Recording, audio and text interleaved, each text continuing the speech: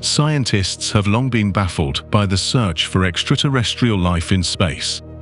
And in their quest for aliens, they have a new and fancy alien hunting laser device that will help detect extraterrestrial life in outer space. This insane technology will probably blow your mind, and also the minds of aliens settled on exoplanets or their moons. What scientists have developed is a laser technology that could detect signs of life on other planets. Let's go get these aliens once and for all.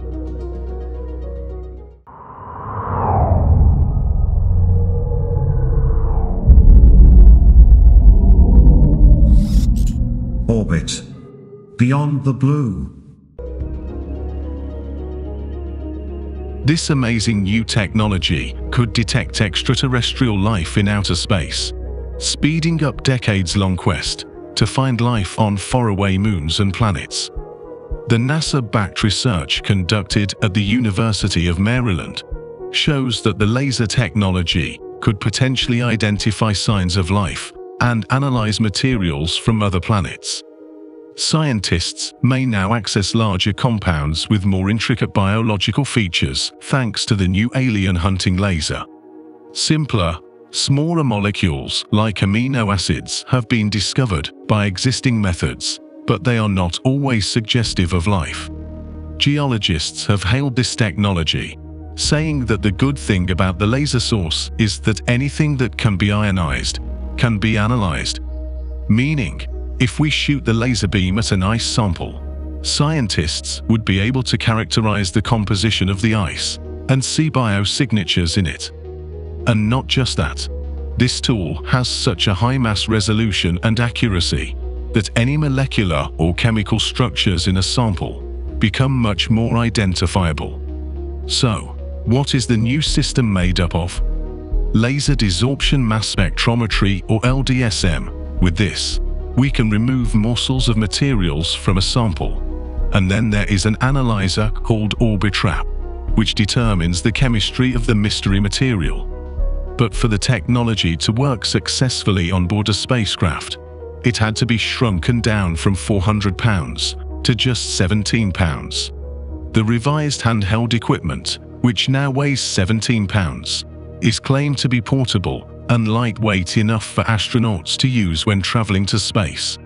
Because the Orbitrap was originally built for commercial use, they were quite large and hence not feasible for use in space. After spending 8 years on building the prototype, which is significantly smaller and less resource-intensive, but still capable of cutting-edge science, the hope is that this system will detect and confirm alien life, as indicated by complex compounds. Simpler, smaller molecules like amino acids have been discovered by existing methods, but they are not always suggestive of life. This new tech could change everything.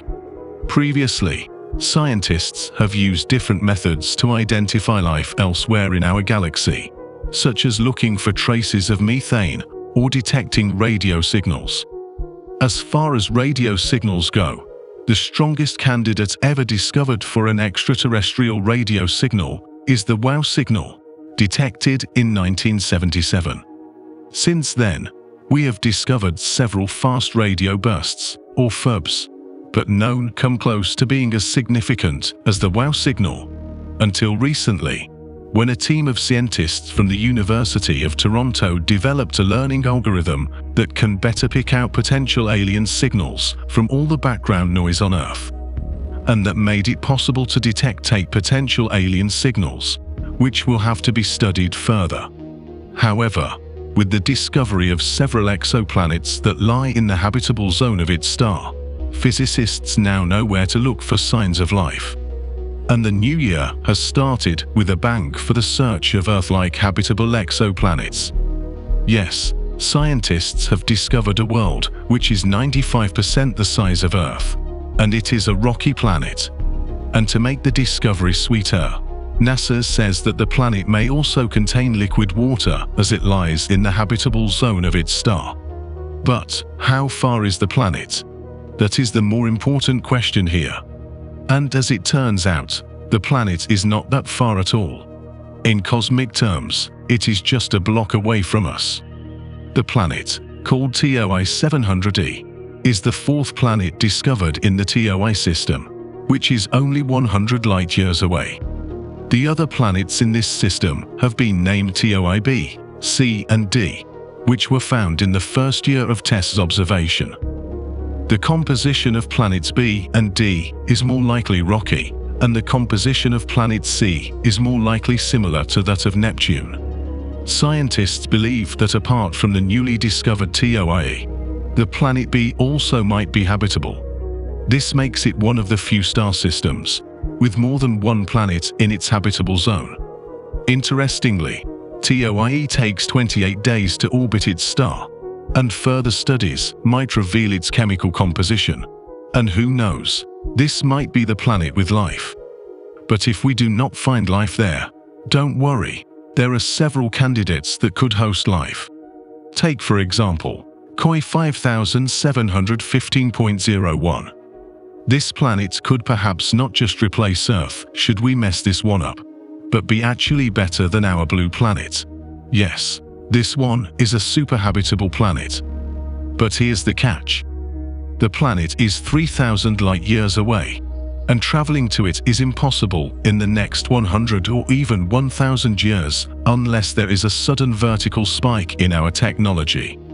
KOI 5715.01 exists in the Goldilocks zone of its star, and is 5.5 billion years old, giving life more of a chance to develop, so there's something to eat, but not so old that it still can't generate geothermal heat, and lack protective geomagnetic fields. If you could land on the planet, you just might be a bit chilly, and you'd weigh about 80% of your weight. And guess what? You would be able to fly on the planet. Superhumans of a super-habitable planet. Yeah, KOI 5715.01 stands out in the list of all the potential habitable planets. If we could turn Webb towards its direction and read its chemical composition, it could turn out to be a game-changer. Kepler 1126b. Next in the list is another super-Earth named Kepler 1126b orbiting the star Kepler 1126. This exoplanet orbits its star every 108.6 days. But don't get too excited, because this planet also is very far away. 2072.6 light-years away. Speculoos 2 Centauri. LP 899 Centauri, also called Speculoos 2, is one of the most habitable exoplanets ever discovered, as per our studies. The planet orbits a red dwarf star that's around 100 light-years from Earth in the constellation Eridanus. Only a few details are known about Speculoos 2 beyond its size and the 8 days it takes to orbit its star. Speculoos 2 Centauri has a radius 30 to 40% larger than Earth's and takes just 8.4 days to orbit its star. It is also tidally locked, which means it has a permanent day on one side and it is always night on the other. Despite these differences, the team estimates that it appears to be the second most habitable planet discovered so far, after TRAPPIST-1e, outside our solar system, and could still potentially have liquid water on its surface. Talking about TRAPPIST-1e, the James Webb Space Telescope has started to peer at the tantalizing planets in the star system to find life, or the right conditions for it. We also have the first confirmed images of TRAPPIST-1 from the Superstar Telescope. The image of TRAPPIST-1 is pixelated and, to the untrained eye, doesn't reveal much detail. But if you look carefully, we have a photobomber here. Webb's near-infrared imager and slitless spectrograph instrument observed TRAPPIST-1 on July 18th. Ultimately, this image has been compiled with observations done during a quick setup shot with the instrument to ensure the telescope was pointed and calibrated properly. At the time, it is believed one of TRAPPIST's 7 Earth-sized planets was passing in front of the star. The purported photobomber, TRAPPIST-1e, which orbits much too close to the red dwarf, might not be able to sustain life, but a glimpse at the makeup of its atmosphere would still be a huge step forward for exoplanet science. Maybe we could point Orbit Trap towards it and find out if it can detect biosignatures. But what do I know?